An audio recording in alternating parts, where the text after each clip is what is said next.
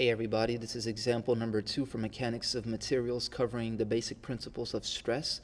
The problem statement that we have is the two plates shown below are connected through a single V butt weld.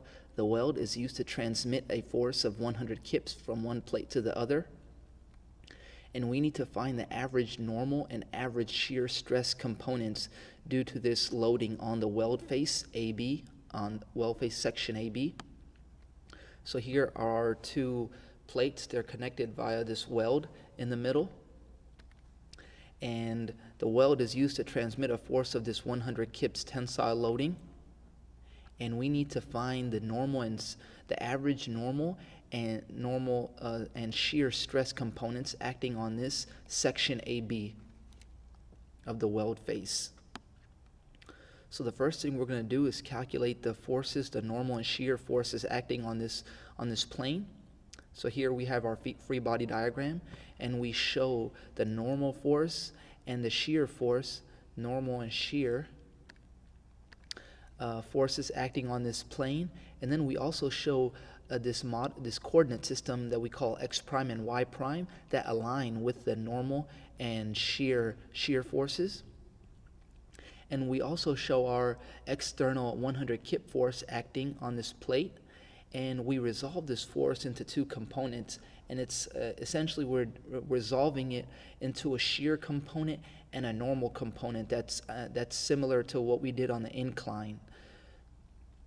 So that's the easiest way to do this, just to break this force down into a normal and shear components that match up with the x prime and y prime coordinate system.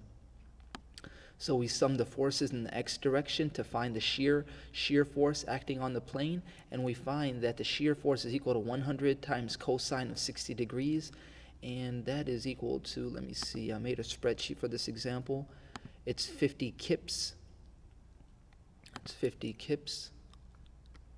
And you guys could get access to this spreadsheet as well as many other spreadsheets at our website at EngineeringExamples.net. Next, we sum the forces in the y prime direction to get the normal force acting on this plane, and the normal force is equal to 100 times cosine of 30 degrees. So that's equal to about 86.603. 86.603 kips.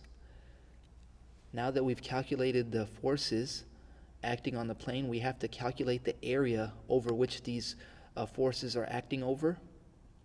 So here's our plate again and the incline, and the area over which it's acting on is here, this area along this plane.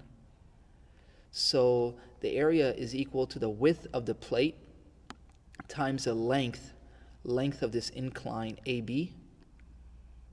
And the width we know from the figure, if we go back to our example, the width is equal to 6 inches. So we still need to find the length AB. And just using basic trigonometry, so sine of 60 degrees is equal to 2 inches divided by length of AB, and this 2 inches is the thickness of the plate that's also shown in the figure.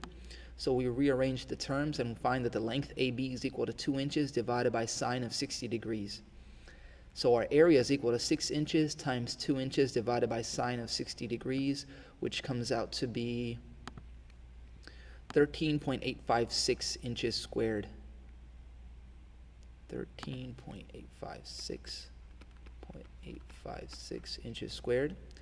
So once we've calculated the normal and shear force and the area over which they are acting upon, now we just can easily calculate the average normal stress and average shear stress. So average normal stress is equal to the normal force divided by the area, and that's equal to 6.25 KSI. 6.25 KSI.